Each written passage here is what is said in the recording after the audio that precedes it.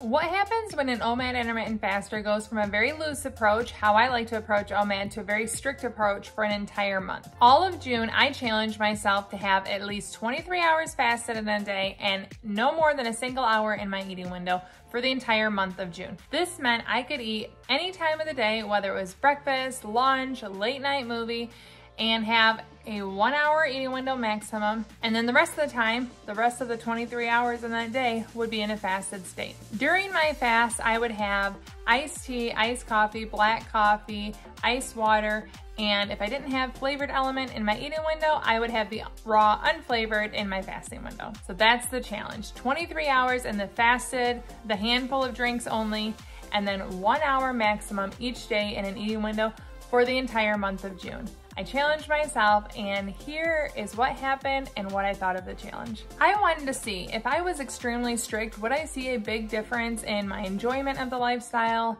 if I was able to stick with it, and would I see a huge difference in my weight? Before we keep going and I share with you my results, I want to take a moment to tell you about my sponsor, Element.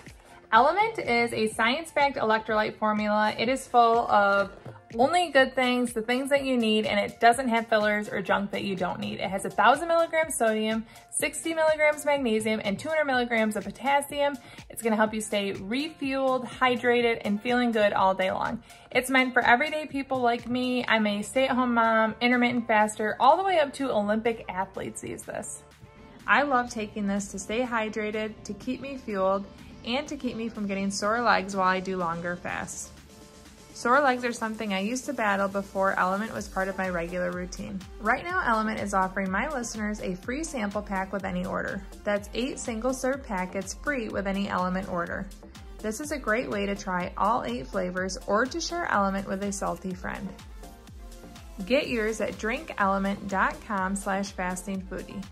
That's DRINKLMNT.com/fastingfoodie. Don't forget they have this grapefruit salt for the summer. It is a wonderful summer flavor. It's not available all the time, so make sure if you hop on to drinkelement.com/fastingfoodie, you check out this flavor. It is so good. Thank you, Element, for sponsoring this video. So I'm a positive person. I'm gonna start with what I thought were the benefits of this. First of all, it was super easy. If I wanted to do anything in my day, I didn't feel restricted. I could meet a friend for breakfast. I could go out to dinner with a friend. I could go celebrate my anniversary, my birthday.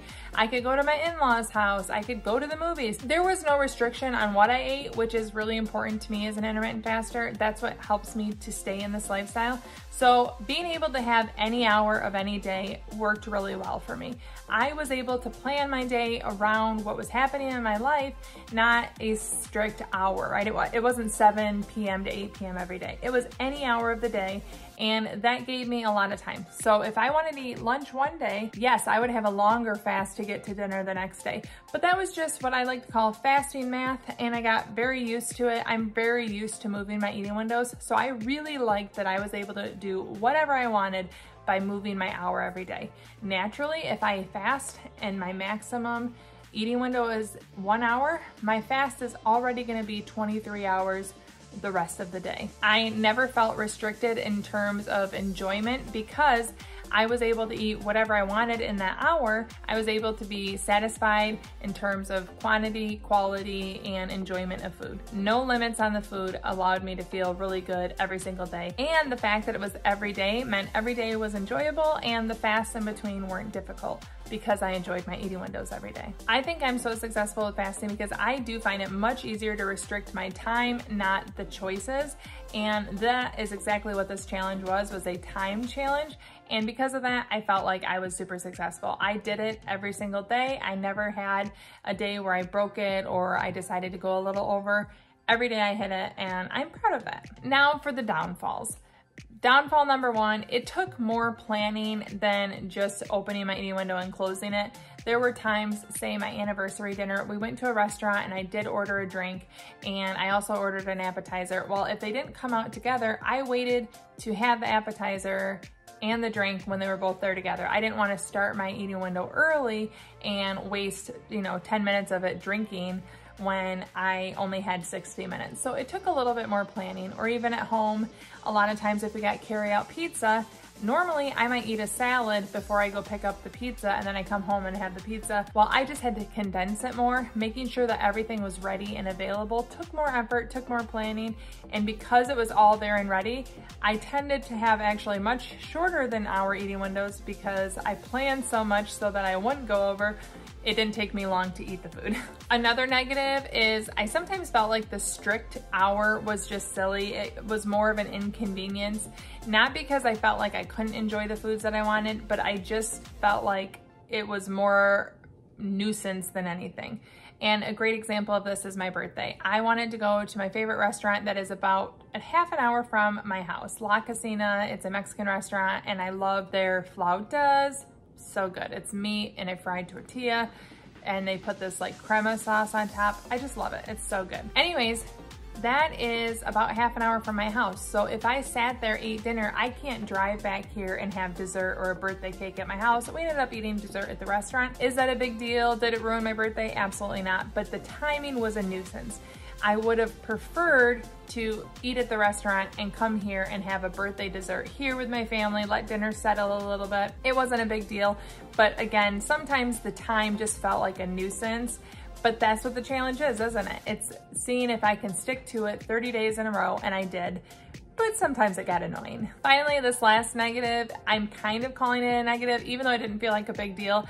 I have developed as part of the quick hour eating window this now or never mindset. Because I spent so much time planning and making sure that I had my veggies and my meal and my drink and my element and all of the parts that I wanted in my eating window, I also went a little overboard. I kind of had this now or never feeling.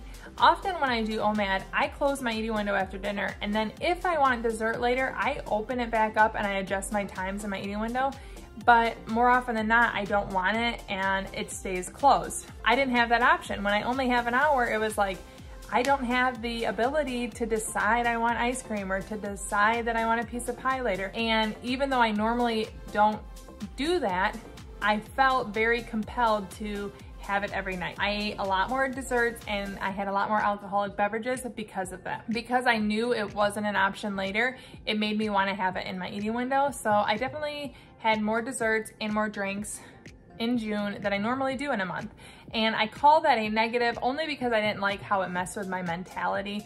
The developing the now or never mindset was the negative.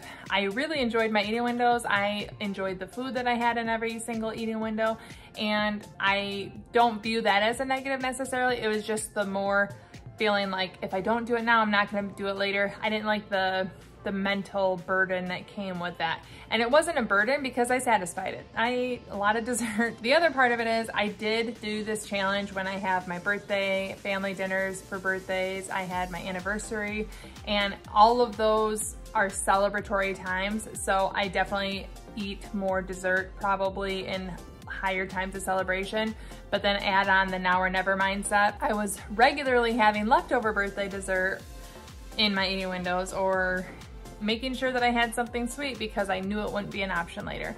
Big deal? No, but I didn't like the game of it. Now the part you may really be wondering, did I lose weight? And drum roll, I lost technically 0.6 pounds, but both of my weights were very much within my range of normal, and the 0.6 pound difference could have just been a difference of what I ate both of the days prior. And I definitely didn't feel like I lost weight. I was very satisfied. I talked about how I had more indulgence in every single eating window just because of the now or never mindset. And because I'm so used to doing OMAD, I don't think having a strict OMAD really made a difference. Because I still only eat one meal a day and maybe I have my appetizer or my dessert a little earlier or later, I really don't think that having the strict hour made a big difference in my weight or weight loss. But if you're going from a 2 meal a day structure or a 16-8 and then you go to a strict OMAD, I bet it would make a big difference. But for me, I already was pretty much doing OMAD most of my days. I just had a more loose time frame associated with it. I did not expect to see a weight loss. I'm not disappointed by it. This was strictly curiosity. Whatever the results were was a success because I didn't have an objective with this. I just was curious. So I satisfied my curiosity and I really got to enjoy every single eating window. What this shows to me is my body is very comfortable with OMAD. I respond really well to it. I have maintained in this same weight range for a very long time. And without doing something like limiting my carbs or doing extended long fasts regularly, I am staying here because I don't want to diet. I don't want to restrict foods, and I'm very, very happy with this choice. And the cool thing is I can see that I can have more loose, even though I still feel like I'm very much within the OMAD realm on a daily basis.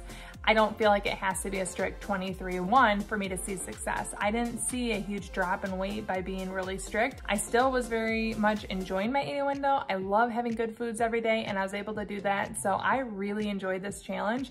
And the biggest result of this is I still want to do OMAD. I did not get to a point where I thought, okay, when is this challenge gonna end? Yes, I looked forward to the more loose time approach where I could go to dinner and then have my dessert at home. Like, that is nice, and I'm glad to be out of the strictness of it. But the challenge made me love OMAD even more. I loved every single eating window. I was able to enjoy myself, enjoy food, enjoy company, and fast on for another day. Now, if you are curious like me and you want to see what I ate every single day of June in those single-hour eating windows, you can check out this playlist right here. I made a short every single day of what I ate in June, and you can see all of them in a row right here. Thank you so much for watching. Ciao, Don, and ciao.